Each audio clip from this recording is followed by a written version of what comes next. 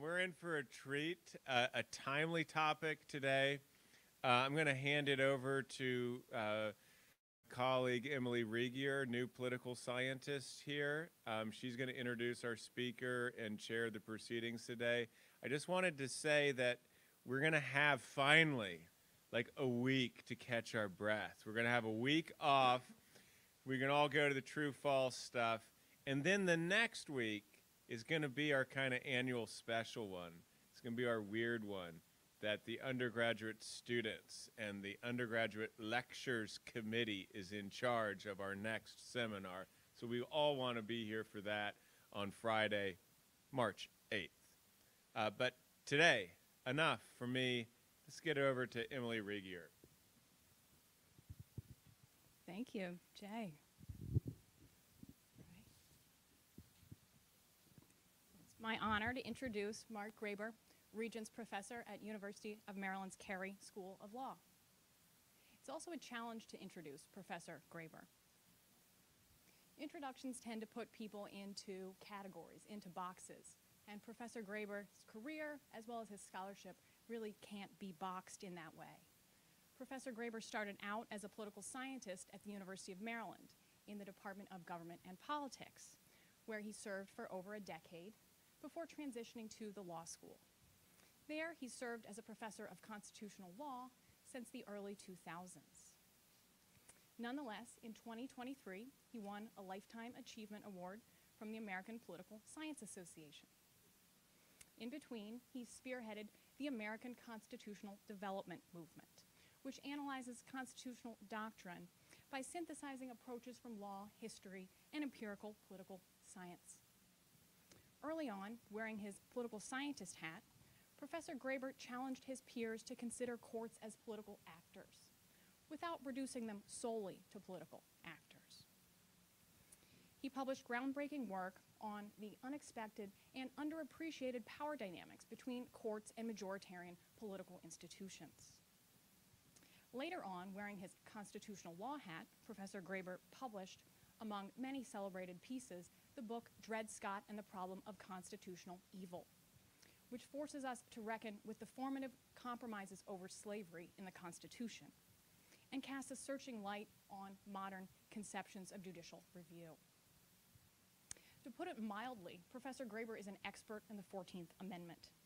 He has authored, among numerous law review articles, Subtraction by Addition, a provocative exploration of the relationship between the 13th and 14th Amendments. He has also been excavating the history and significance of the forgotten sections of the 14th Amendment, long before they, or at least Section 3, came to the fore in American politics. Professor Graber's most recent book, Punish Treason, Reward Loyalty, The Forgotten Goals of Constitutional Reform After the Civil War, just came out in 2023. But closest to my heart as a political scientist, teaching courses in the constitutional law space, is Professor Graber's groundbreaking textbook series, co-authored with Howard Gilman and Keith Whittington. That series is entitled American Constitutionalism. It firmly roots constitutional thought in constitutional politics, and both in historical context. It's an amazing teaching tool, and I hasten to add that I'm often one of those learning from it. I have a feeling, although I don't want to be a spoiler, that Professor Graber is going to treat us to some of his distinctive synthesis of constitutional thought, politics, and history in his talk today. So without further ado, I give you Professor Mark Graber.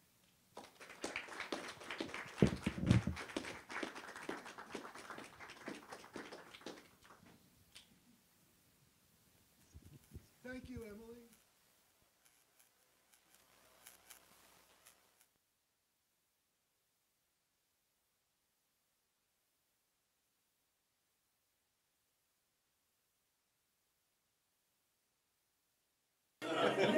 No. First, obviously, I'm a contrarian. My job is to refute.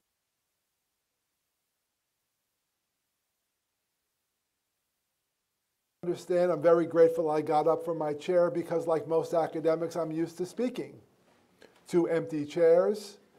And I will do my best to speak to real people. And I'm really grateful that there are young people here, and most of you look fairly young. My definition of young, by the way, keeps increasing.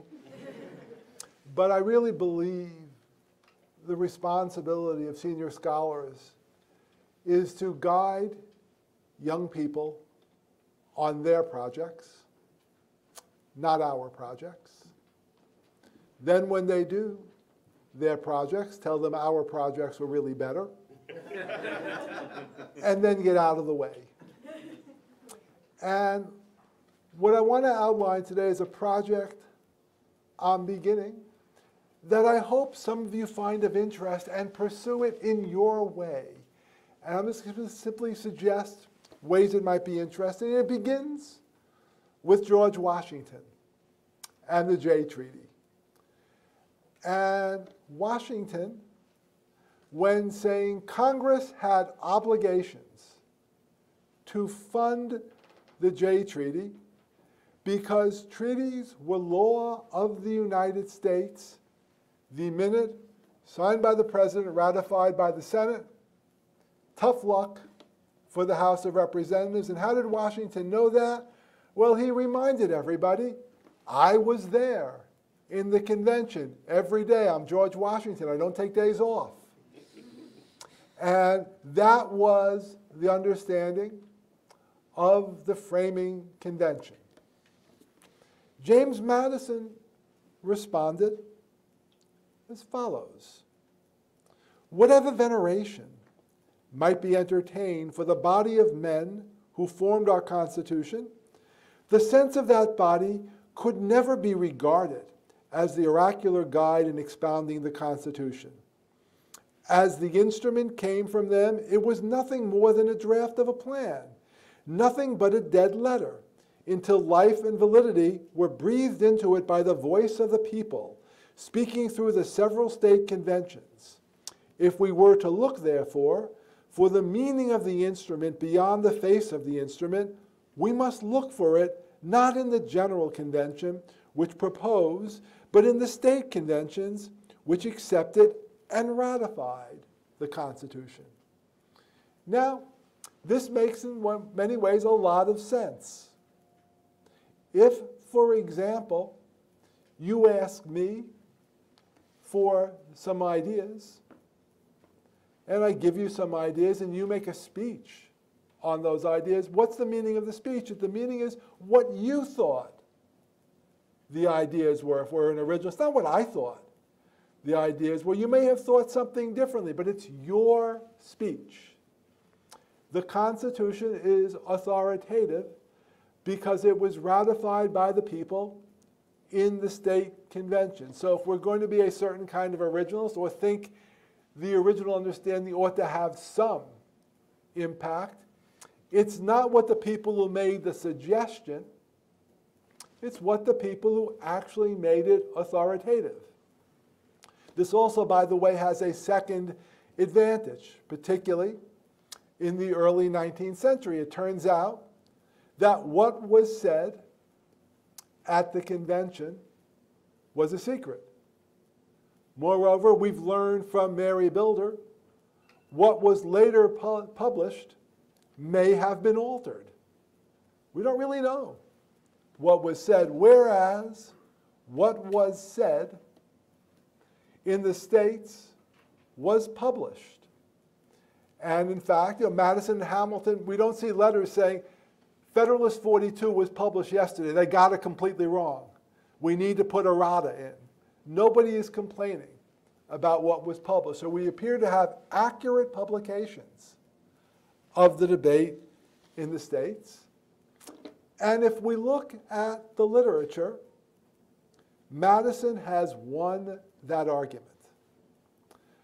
I did a quick check. I found just 40 block quotes of the whole block, not just simply a little thing, in law reviews. There are probably, I would estimate, about 200, 300 uses of this phrase in the law reviews by historians, political scientists, law professors. We agree ratifiers are a more authoritative source than framers. But only apparently with respect to the original Constitution. When we debate the original meaning of the post-Civil War Constitution,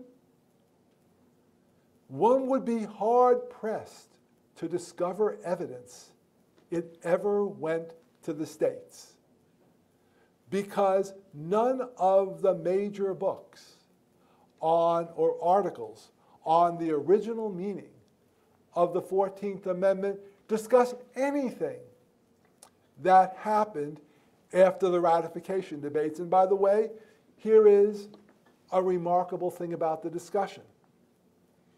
Turns out the discussion is limited to discussion of the 14th Amendment when the Congressional Globe put the header, Constitutional Amendment.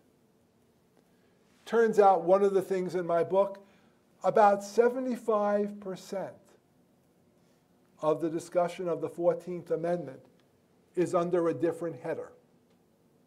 Saturday was the equivalent of open mic day at the House of Representatives. I kid you not, any representative who wanted to could come in and give an hour-long speech.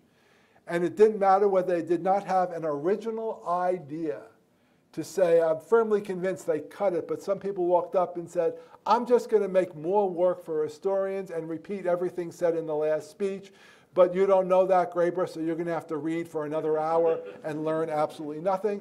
But they talk about the 14th Amendment incessantly, but it's not in. So even our understanding of the 14th Amendment is truncated to a small part of the Congressional Globe. Sometimes we talk about the meaning of privileges, immunities, or due process in case law before the 14th Amendment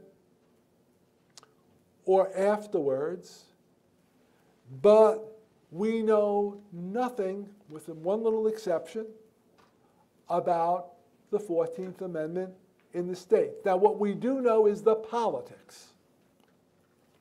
There is a literature that talks about the politics. So particularly with respect to Tennessee, there was a little bit of a problem. Namely, Tennessee had a supermajority quorum law. Now, Tennessee had a majority of people who wanted to ratify, but they didn't have a majority big enough to beat the quorum, and so what Tennessee did was they located legislatures. They physically forced them in the state legislature, quite literally. They had members of the Tennessee State Guard with guns saying, you're not moving, you're part of the quorum. And Tennessee passed the 14th Amendment. We know states rescinded the 14th Amendment, but we know nothing of the debates. Think about it. I take it most of you are familiar with the Federalist Papers. What's the Federalist Papers for the post-Civil War amendments? Name one. And we know it's not simply the Federalist Papers. There were lots of other, if you've done any research. Ellsworth writes a lot. Sherman writes a lot. There's Brutus, the Anti-Federalist. We know there's about 32 volumes, and all the volumes are this thick, coming out of the Wisconsin Historical Society. There are almost no materials on this, and so I thought I would take a look. And the original reason for taking a look was fortuitous. As some of you may have been involved in the effort to disqualify Donald Trump under Section 3 of the 14th Amendment, you'll be blessed to know almost nothing in this talk is going to be on that.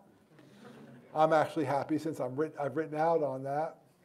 But I wrote an amicus brief for Colorado, and then I was asked to write one for Maine, and I was told two bits of information. One, that Maine allowed me 2,000 more words.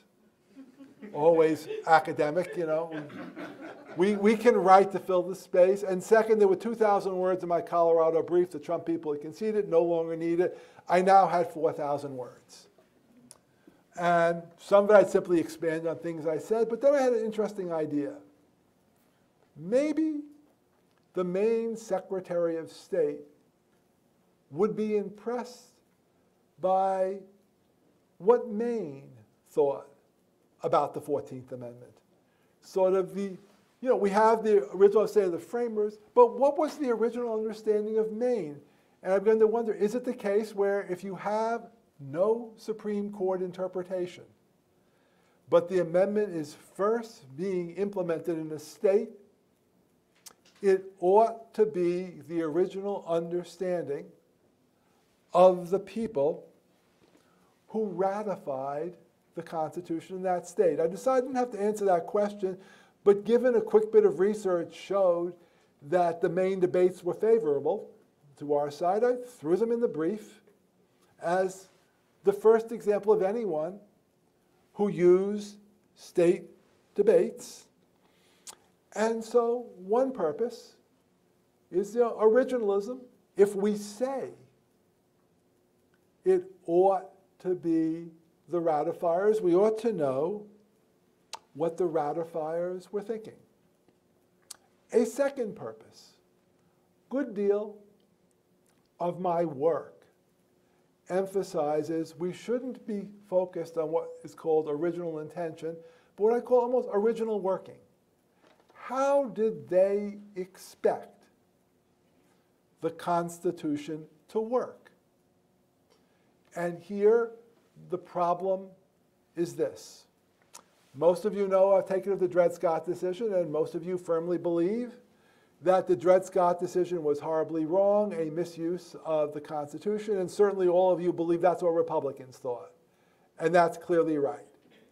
Republicans said no person in good faith could reach the Dred Scott decision.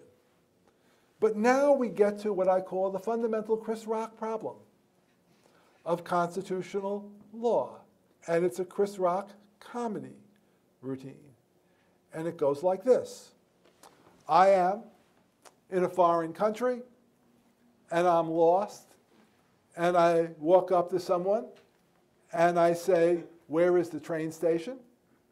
Becomes fairly obvious this person doesn't speak English.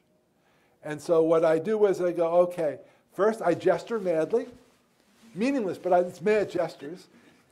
I go more slowly. Where is, and I increase my volume. Where is the train station?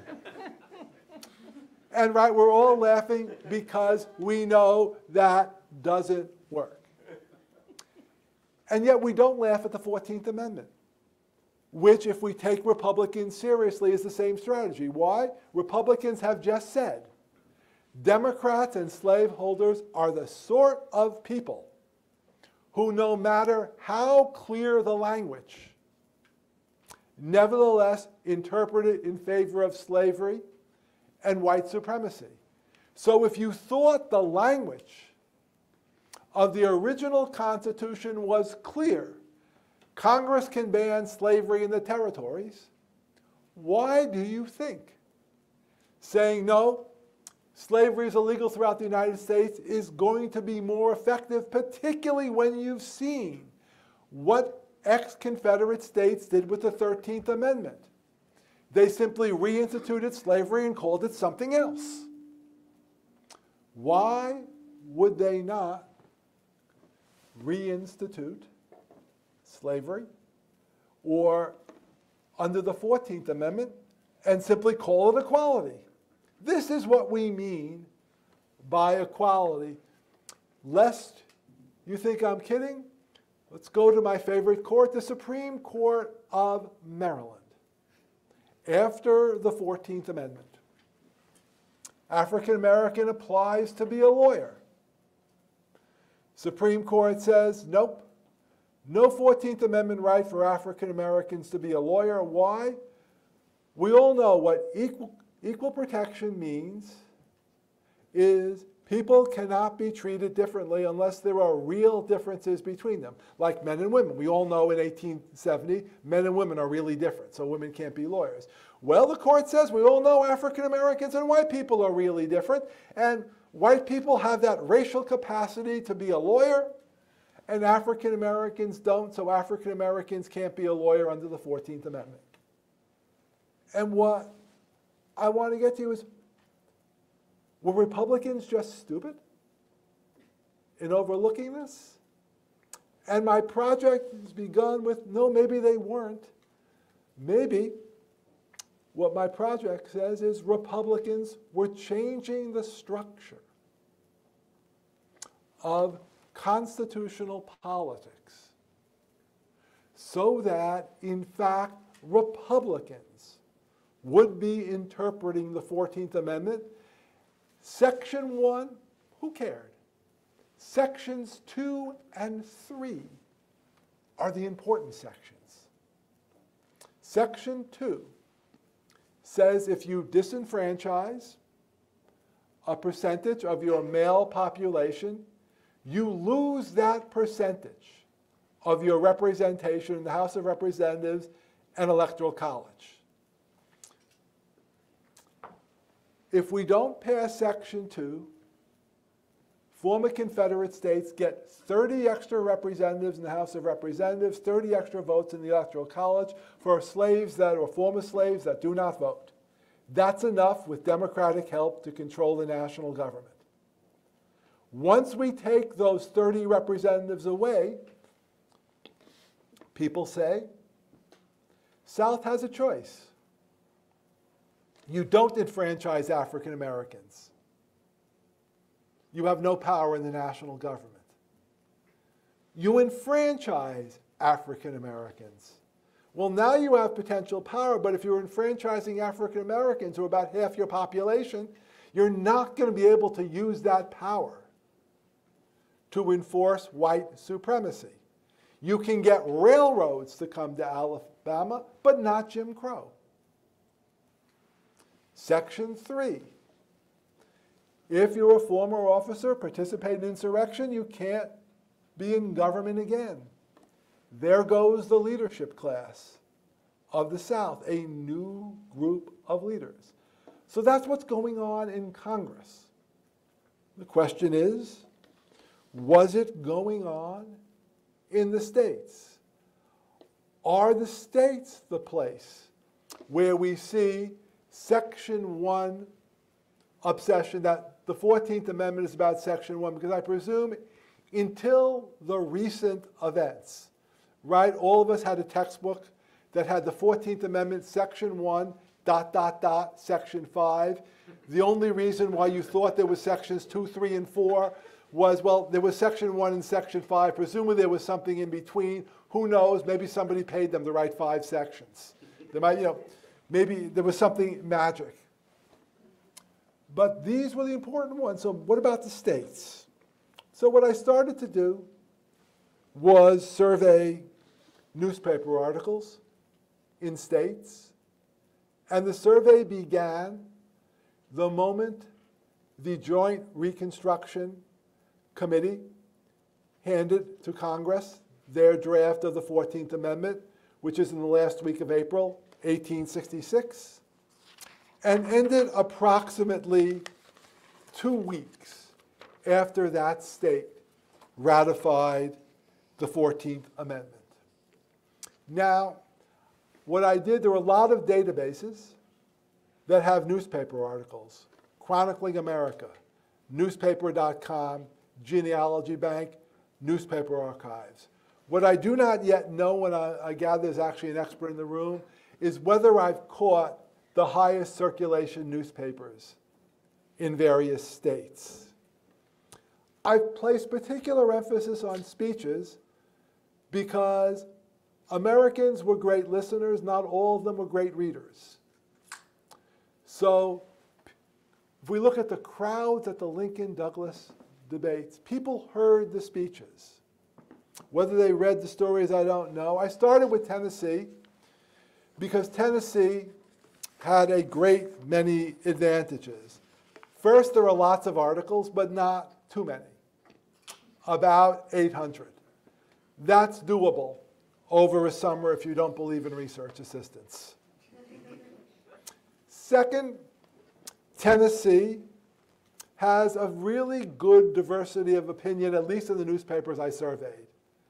There were those that basically said the Confederacy should have won. There were those that were pro-Johnson.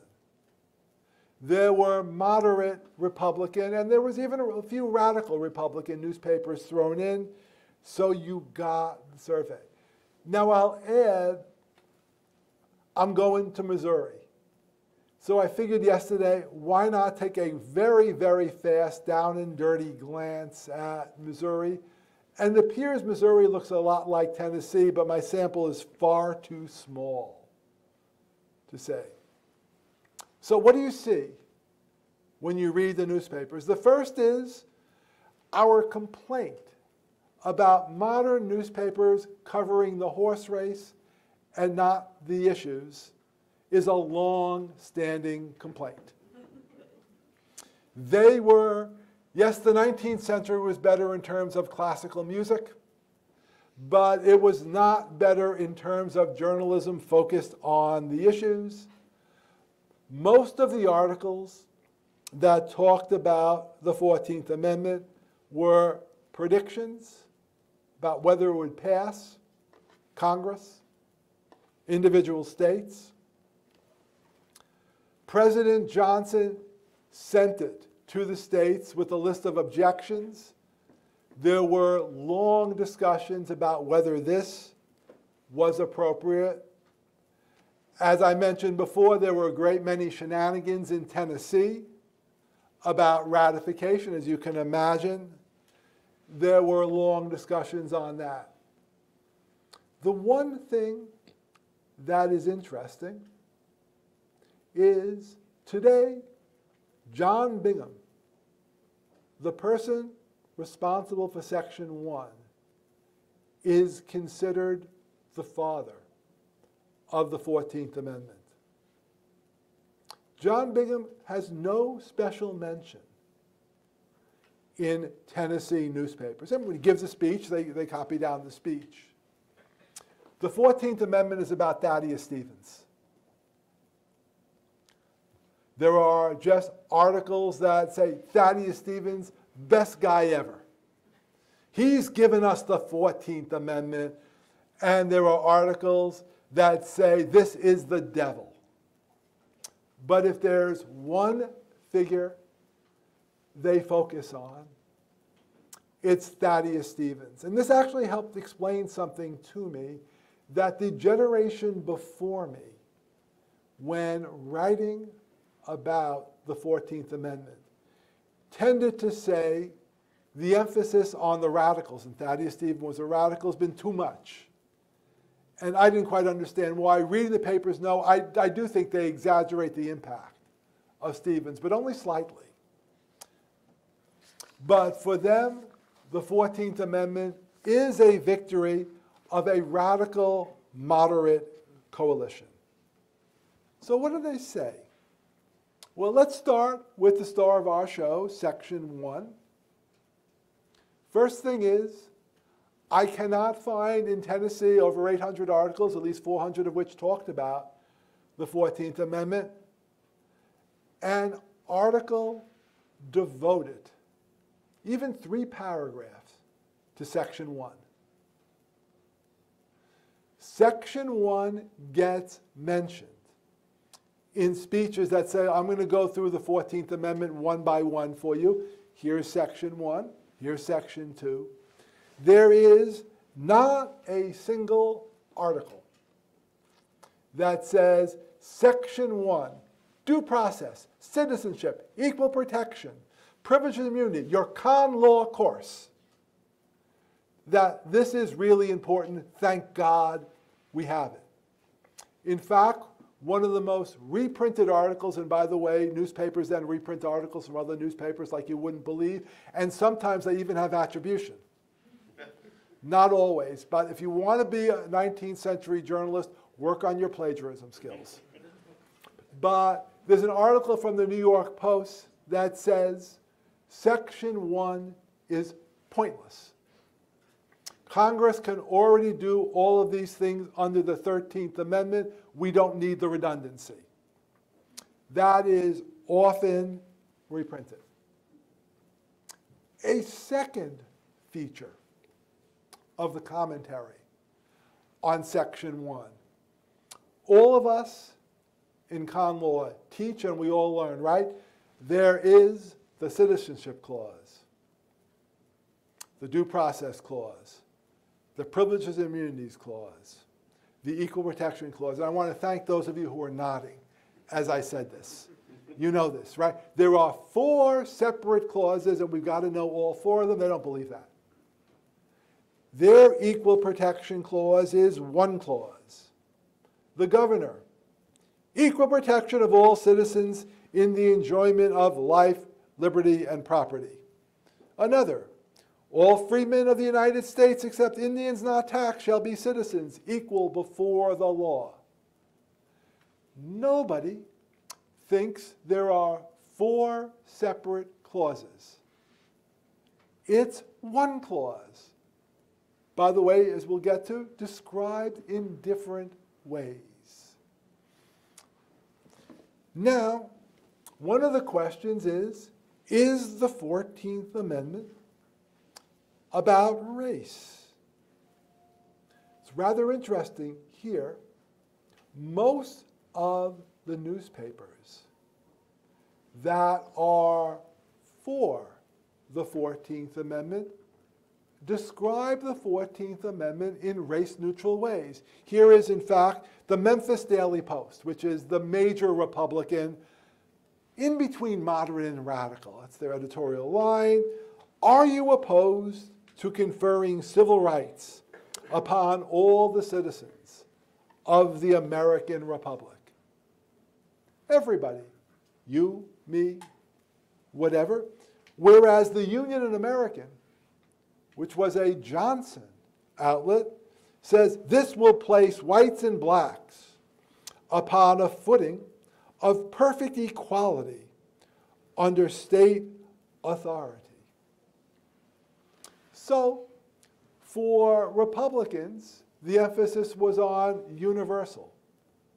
For Democrats opposed, it was an anti-race discrimination. This also deals with, does the 14th Amendment incorporate the civil rights?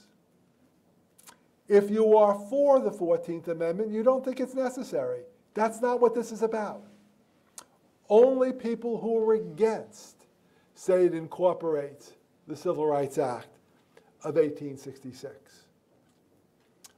Opposition newspapers say the 14th Amendment, Section 1, also grants the right to vote. Pro-newspapers are silent on that issue. And I raise this as actually an interesting thing in contemporary debates. In contemporary debates, I've taken some of President Trump's supporters to task because the only people they quote on the original meaning of the 14th Amendment is Democrats who were opposed to it. My own belief is the way you understand the meaning of a constitutional amendment is what do people who favored it thought. Well, if President Trump and the originalists are going to say it's the Democrats that have the right understanding, 2 things follow, and they're very different things. The first thing is African Americans have a positive right to vote under the 14th Amendment, which they have denied. The second is, despite the 14th Amendment, this is still a white man's government because Democrats were saying it was a white man's government even after the 13th, 14th, and 15th Amendment passed. I'll leave it to all of you to make sense of this. I can't. Section 2. The exciting news, given I had a thesis, is in fact Section 2 is the center of the 14th Amendment in Tennessee, and I'll add in the 15 articles I've read in Missouri. It's the centerpiece. People write entire articles on Section 2. Congressman Horace Maynard says it's of prime importance, the great guarantee. This is the focus. The New York Post article that said to Section 1 said all that the 14th Amendment ought to be about is Section 2. Section 2, they say, is a matter of simple justice. If you do not allow African Americans to vote, you ought not benefit from them being counted. It is also, quite openly, an amendment designed to transfer power northward. The Knoxville Whig. If the basis of representation is changed from that which now exists so as to prevent a non-voting population from being represented in Congress, why then the sectional power of the South as a political body will be gone, and even without abolishing the Electoral College, we might hereby reasonably hope for a perpetual Union triumph. The Attorney General of the United States at that time was a man named Joshua Speed, who was a good friend of Abraham Lincoln's and a dissenter in the Johnson cabinet. Members of the Johnson cabinet issued opinions saying 14th Amendment, really bad idea. Speed says, I can't do this. And in a public letter that is published in every newspaper in Tennessee, or the vast majority, he says, the persistent attempt to keep in the Constitution the rule of an unequal and unfair basis of representation is perilous to the future peace of the country and will surely cause a chafing sense of injuries as long as it is continued.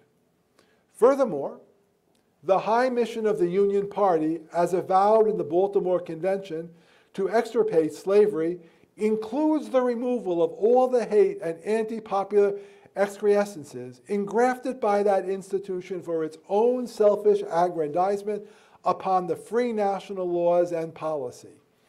That high mission and obligation cannot be accomplished until all which slavery has so engrafted is cut out, for until then, slavery is not extirpated. Now, I would submit to you, and I need your honesty here, if I had just read that quote and said, what clause is he talking about? Or if you say, well, of course, Section 1. He doesn't mention Section 1 in his letter. It doesn't exist. He calls it Section 2 because he said there's some other thing called Section 1. Who knows what that is? Who cares? Section 2 drives this, and everybody, the opposition, they agree. They think this is a scheme, which it is, to enfranchise persons of color. And what you see in the opposition papers is they try to play New England off against the West, because the hot issue with respect to Section 2 is Section 2 going to maintain population as the basis of representation, or is it going to move to voters? And New England fights for population. Why? Because New England has literacy requirements. So it actually turns out, as one opposition writer points out, there's in many ways a 3/5 clause in New England, because at the time it took 24,000 actual voters to elect a congressman in Illinois, but only 16,000 actual voters to elect a congressman in Massachusetts, because that was the level of disenfranchisement. But by keeping population, you could keep literacy requirements in and other things. So that was what people said. Section 3. The original Section 3 disenfranchised all Confederates up until 1870. Everybody hated that. Few things united Tennessee, but the conservatives said, how could you disenfranchise our best people? The radicals said, how could you disenfranchise them only until 1870? And so everybody agreed it was a lousy idea. But Republicans liked the new Section 3, which excludes all rebels, as they said, who have held office under the United States government, who took oaths and violated them. The governor says, the third section is intended to prevent the class of rebel leaders from holding office who, by violating their official oaths, added one great offense to another. A couple of things about this which are common in the debate. First, the emphasis on the combination shot, treason plus perjury.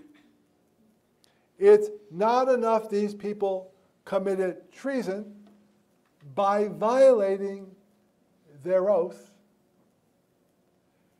They committed perjury. So it's the double that gets you disenfranchised. The second, because this has become a hot issue in Section 3, as some of you may know, Donald Trump has claimed that the president is not an officer of the United States. The president is not an officer under the United States, and the president doesn't take an oath to support the Constitution. The president takes a different oath. Well, listen again to Brownell. The third section is intended to prevent that class of rebel leaders from holding office, who by violating their official oaths. I cannot find a single person who thinks the phrase officer of the United States means something different than officer. I cannot find a single person who thinks officer under the United States means something different than officer. I cannot find a single person who, when talking about Section 3, says the oaths are different. They only meant one oath. No, they talk about oath of office, official oath, oath of allegiance. They use lots of different words. So again, they're using the generic. Section 4, barely acknowledged. It's there, but here the reason why I think Section 4 is barely acknowledged, because we'll get to Section 5 in a minute, is there appears to be agreement. That is, you could find people attacking 2 and 3 and saying 1 gives African Americans the right to vote, we don't like that. But to the extent I found commentary on the opposition, they said rebel debt, yep. The only objection they have to Section 4 comes in the New York Post. Of course we're going to pay the union widow. We don't need to say this with a constitutional amendment. Section 5. This is, I think, the most interesting finding. In 45 minutes into the talk, I better have an interesting finding. And it's a finding, I don't know what to make of it. And would welcome your comments. See, whoever telegraphed the 14th Amendment that was framed by Congress to the rest of the United States left out Section 5. At first, it was puzzling. You know, the Memphis Daily Post, they have this 4-section amendment. The Memphis Daily Avalanche. It's also 4 sections. The Maine Augusta News. 4 sections. The Missouri Republican. 4 sections. I've got about 8 to 9 newspapers already, 4 sections. I do not have a newspaper that in the week after they ratified, Congress passed the 14th Amendment, has a 5-section 14th Amendment. Not only that, nobody talked about Section 5. There is not a single commentary in Tennessee newspapers about Section 5 of the 14th Amendment. And so here is the puzzle. What's the original public meaning of a provision in amendment that nobody at the time of ratification knew existed? And as we go right, we haven't thought of because it never would occur to us. They simply left out Section 5. Now, my suspicion is by the time Missouri got around to ratifying, somebody said, oh, by the way, there's a 5th thing there. But while I found 2 local newspapers in Tennessee that a month later said, whoops, left out something, the big city newspapers, I can't find the whoops edition. I can't find a speech that talks about it. And so this is actually a first theme. It's actually a broader theme. That one of the things you see in the Tennessee newspapers is erroneous information is being presented. And by erroneous, I don't mean I disagree with it. So if somebody had said the president is not an officer of the United States, that would not be erroneous information. It'd be something I disagree with. When people say the 14th Amendment makes African Americans superior to white people, that's wrong, but it's not erroneous information. But for example, the original 14th Amendment, Section 3, said disenfranchisement until 1870. A great many newspapers reported disenfranchisement until 1876. That's erroneous information. It is not an interpretation of 1870 to say it's really 1876. At least in my way of doing mathematics. I gather higher mathematics, you can do this. And we should note Section 2. Section 2 quite clearly continues to allocate representation on the basis of population. If you have a high percentage of foreign-born non-citizens in your state, as is the case in New England, they count. Many newspapers and speeches, however, say voters.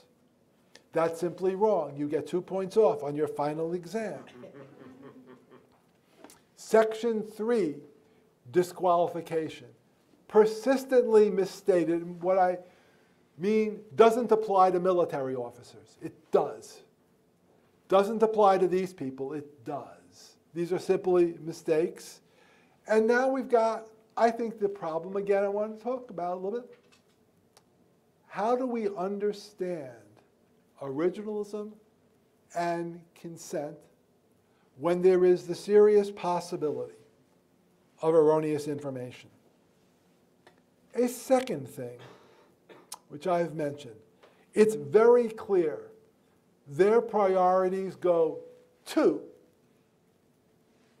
3, 1, 4, 5 is under the ground somewhere. They're not our priorities. Section 1 is never made the centerpiece. It's often considered unnecessary. The 14th Amendment the framers passed is not a rights amendment, it's a structure amendment. It's a Con Law 1 amendment and not a Con Law 2 amendment.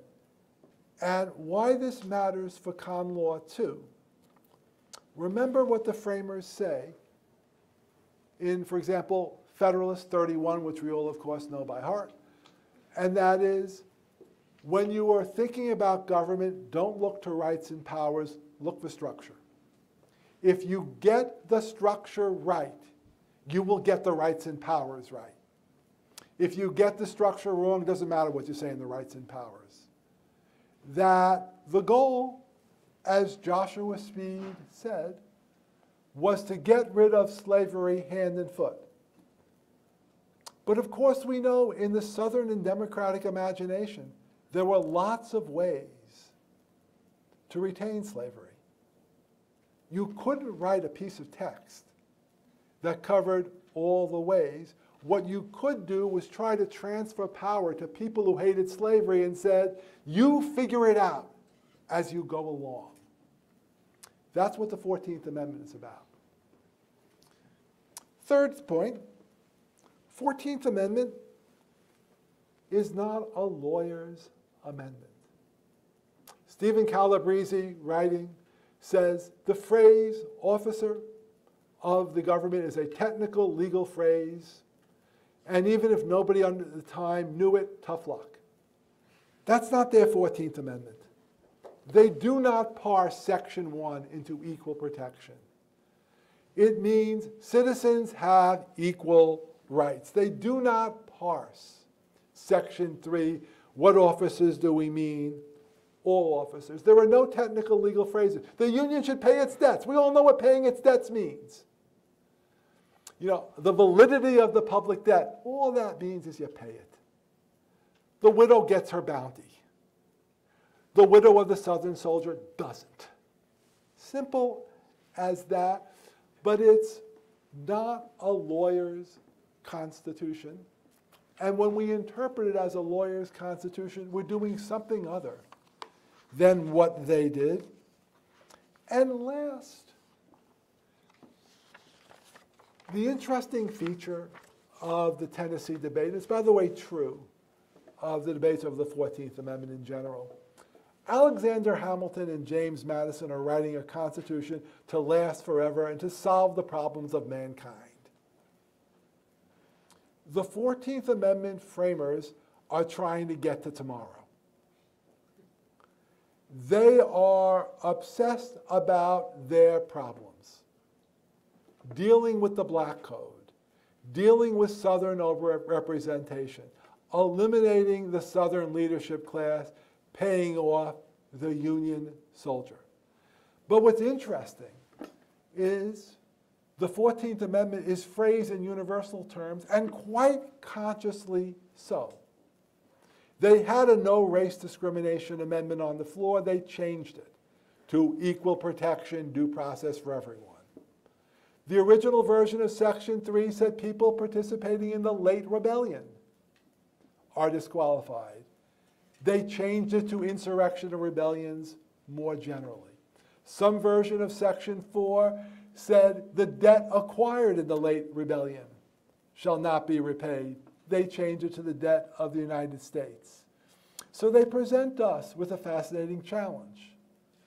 On the one hand, if we're textualists, they wrote for today, but they only thought about yesterday. How do we think about today in light of their words? And as I said, that's your project. Thank you very much.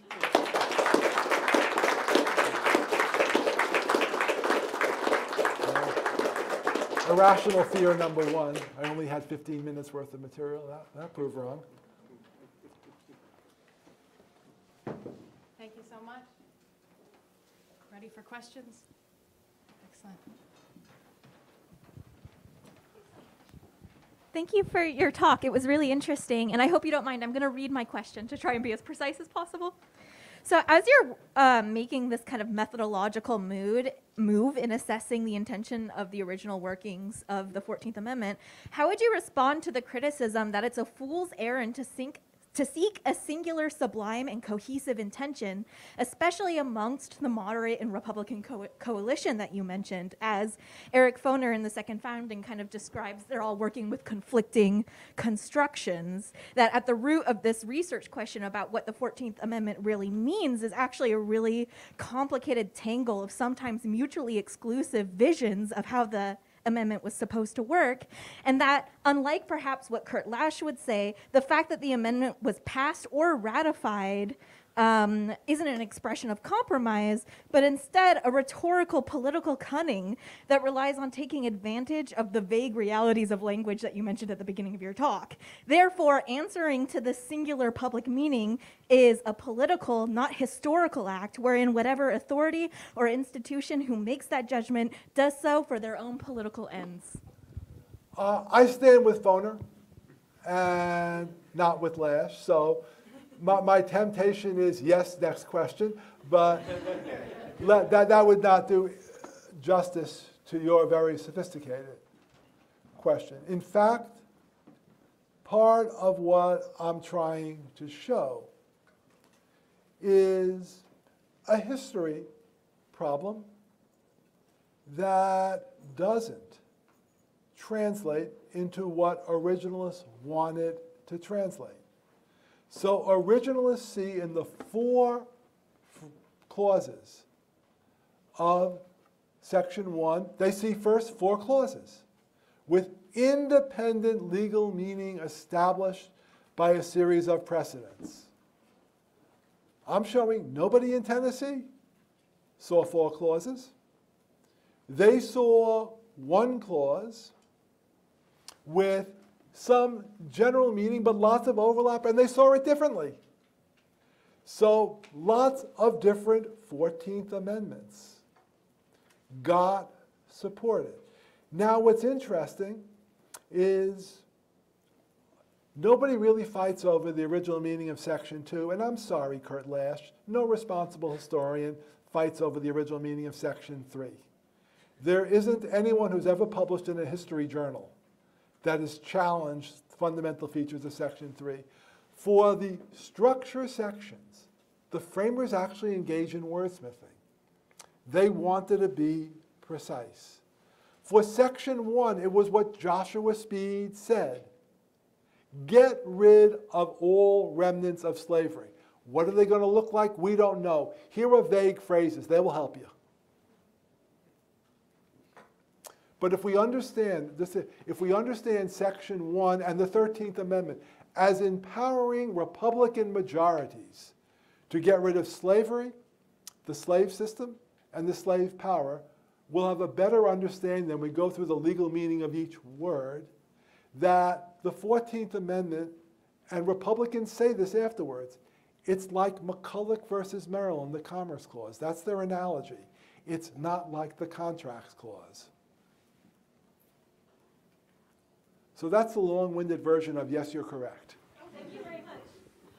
Yeah. After 60 years or sort of 40 years in the business, I do long-winded well. Thank you for the talk. It was lovely. I have a question about sort of your the press that you're looking at.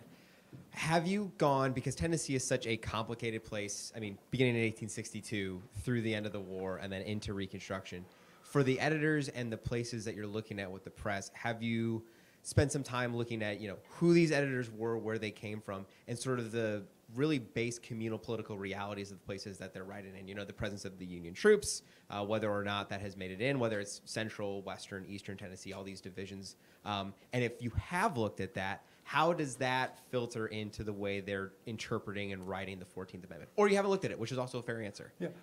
There are two answers. Once again, there's the short version and the long version. The short version is I haven't looked at it, but I'm going to answer anyway. The longer version, and the reason why I don't think the presence of Union troops matters much here is, in fact, even in the same city, Memphis, Nashville, you get papers with the full range of opinions that I've been taught to expect in the South. So you get the Memphis Daily Post, which is the Republican line.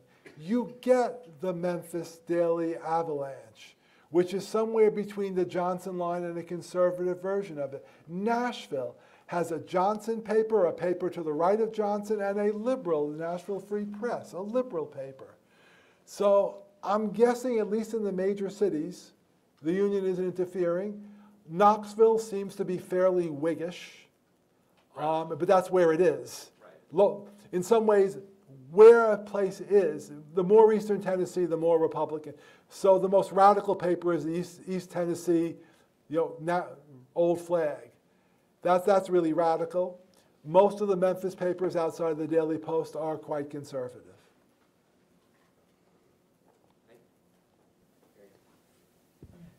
I have a process question and a normative question about Section 3. What's the right office to decide or to make the ultimate decision for if someone should be disqualified under Section 3? Seems like most people assume federal courts or state courts, ultimately the Supreme Court.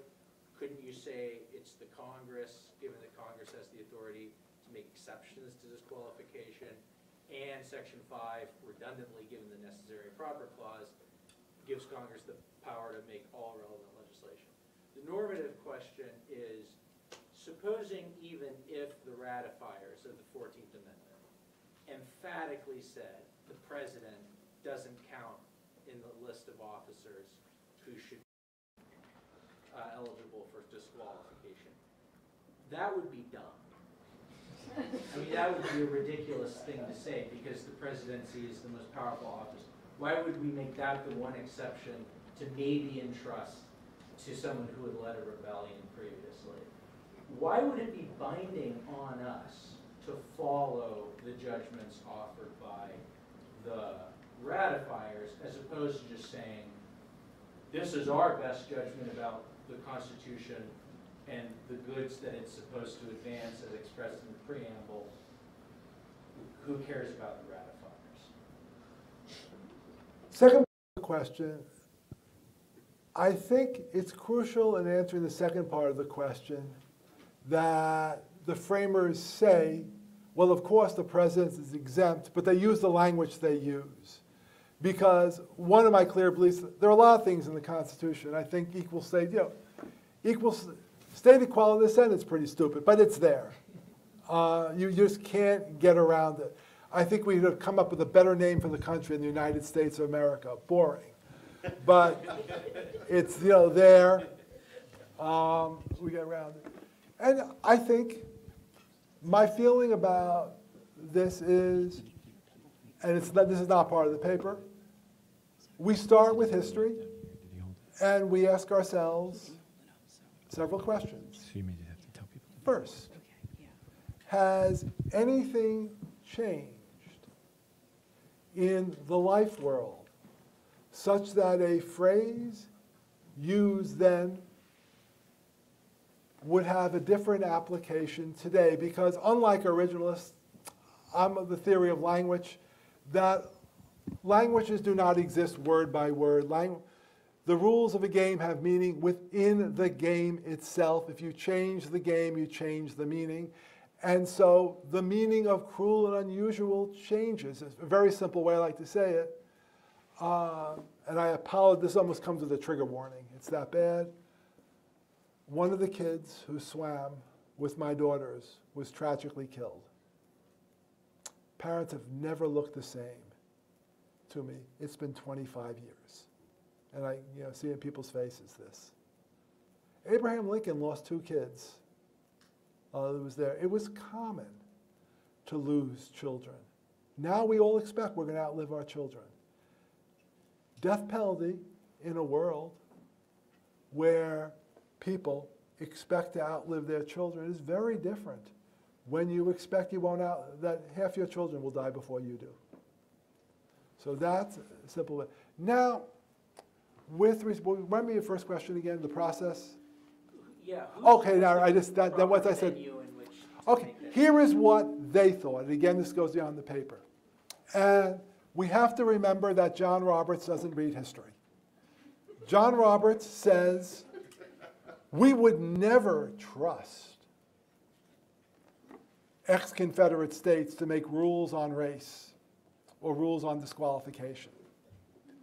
But there are a couple of problems with this. First, in 1866, they had no representation in Congress. So when Clarence Thomas said, you see, you can't show a single Confederate in 1866 who was disqualified, that's because we can't show a single Confederate state that had representation in Congress.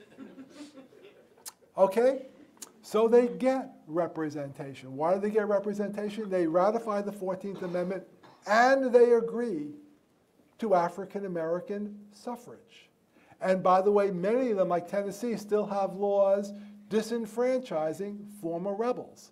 If you look at the congressional delegations to Congress in 1870, the former Confederate states are the most radical.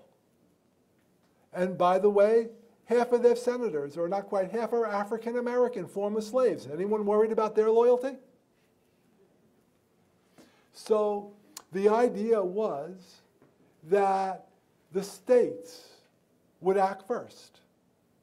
And if Congress didn't like what the states were doing, Congress could pass legislation. What is interesting, first, in the 400 or so articles I've read, Tennessee, and the 100 or so articles I've read outside, nobody has mentioned judicial enforcement. Now, I want to emphasize, nobody has mentioned judicial enforcement. That means nobody has said it will be enforced by the judiciary. Nobody says it won't be enforced by the judiciary. That's not on their mind. They're not thinking that. They're thinking states, federal government. Now, it may be a wacky scheme, but remember at this time, Election Day was held at all different days. There was no national election day. And so Lincoln was not on the ballot. In many states, there would have been nothing nutty in 1870 in an election where a major party candidate was only on the ballot in some states. Now again, we have to ask what I think are the two questions. Has something in the life world changed? Does that change require rethinking our understanding of the meaning of the language? The good news for me is I'm a legal historian. My job is to say, here's what their life world was. Your job is to figure out what has changed, and does that require a change in our understanding? I'm going to interject a question, which will also double as a mic check and confirm that the mic is not working. But I think it's okay. We've all been able to hear each other, I hope. So my question is, given your suggestion about the preeminence of Section 2 of the 14th Amendment, this is all super fascinating. Did you come across anything that talked about that section's effective disenfranchisement of women? And I'm totally conjecturing here, but was there any reason to think that women were more likely to become Southern sympathizers or to be Southern sympathizers, and thereby that be some sort of explanation as to why Section 2 introduces for the first time male into the Constitution and seems to then effectively suggest that women are disenfranchised?